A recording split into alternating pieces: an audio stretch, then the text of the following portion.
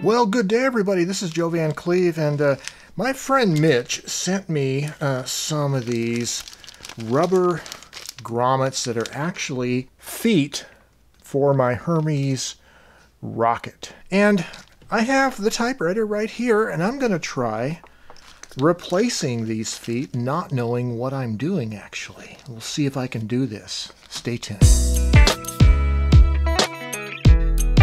Well, this is a 1953 Hermes Rocket, and the bottom of the machine has these rubber feet that are now worn down to just flat little nubbins. So I'm going to have to take this typewriter apart, take the mechanical chassis out of the inside of it, and get to the bottom, peel off the felt underneath, and try to get to these feet so I can take off the old ones and put on the new ones. So there are 2 screws on the front, 2 on either side, and 1 in the back that you want to take off in order to get the body panels off. Take your time, don't drop them. And then you want to open up the ribbon covers and slide the top forward. You'll have to spread the sides out a little bit, and then you want to pull the back panel off toward the rear to remove both panels.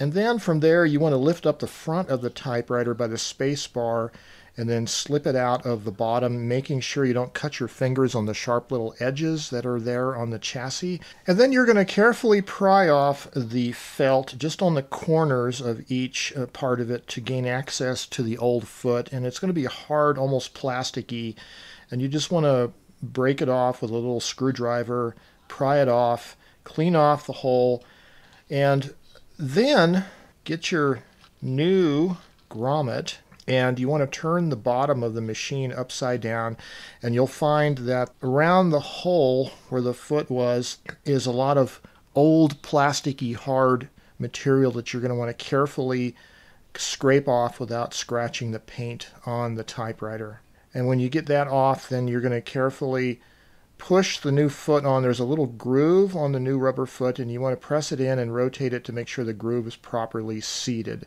And you're going to repeat the same procedure on the other 3 corners.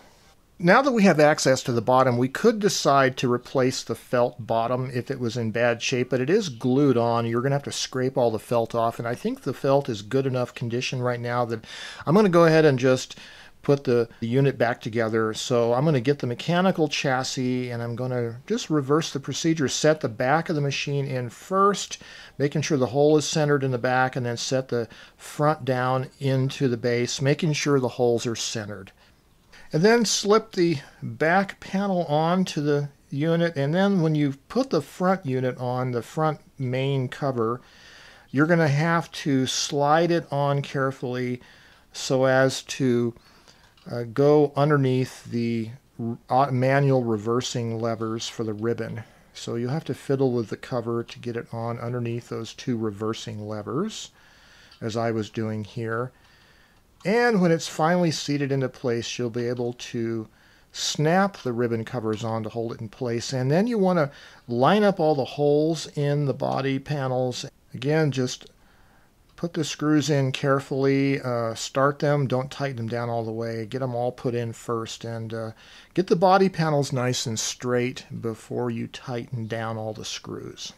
Here we are, we have our Hermes Rocket, recently repaired by Bill Wall over in Mesa, and look, we have our nifty rubber feet in place. So now I can do some typing on this machine, and I won't have to worry about it slipping around on the tabletop. Well, I want to thank my friend Mitch for giving me these rubber feet. I don't have the exact source of where Mitch got these from. If I find out from him, I'll drop a comment down below where you guys can find some yourself. But I can measure the size of this foot approximately. So the overall diameter is 14 millimeters.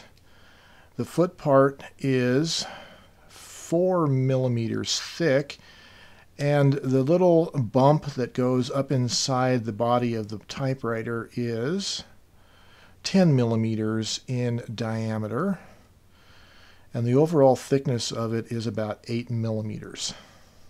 So that should give you a pretty good idea of how to go to a hardware store and find one of approximately this size. Well, there you go, more grippiness Hermes Rocket, good to go. Well, I hope this was enlightening to you guys. Until next time, this is Joe Van Cleve. Stay creative and have yourselves a great day. Bye-bye.